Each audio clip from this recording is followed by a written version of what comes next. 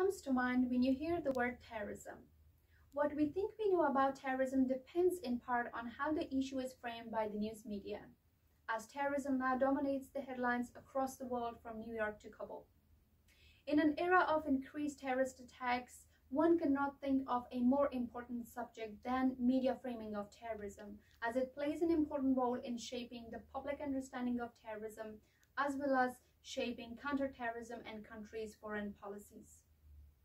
Numerous communication scholars have studied the topic across different media platforms and nations, yet there is no research about media framing of terrorism in Afghanistan, a country that has been a victim of terrorism for more than 2 decades now.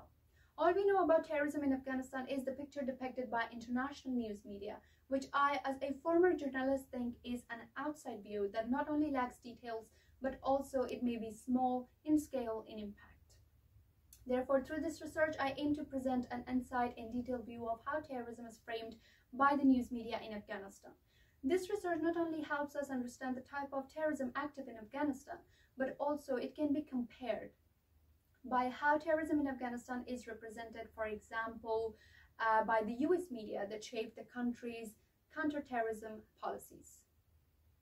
I used 2 Afghanistan's leading newspapers over a 3-month period from January to March 2021. I only looked at news published on the first 2 pages of newspapers.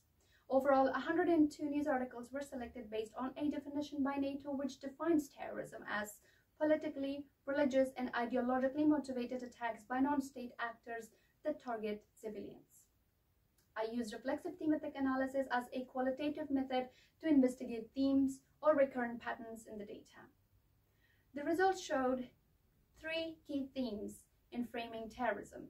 The first theme showed how terrorism was framed as magnitude by using keywords such as bomb blasts, shootings, and armed attacks to evoke the dramatic images of the attacks. The news stories were also reported from authoritarian sources such as the government and security officials to show the significance of the attacks. The second theme, ordinariness, framed the terrorism as a constant threat to military and civilians who were killed in ordinary and the most unexpected places.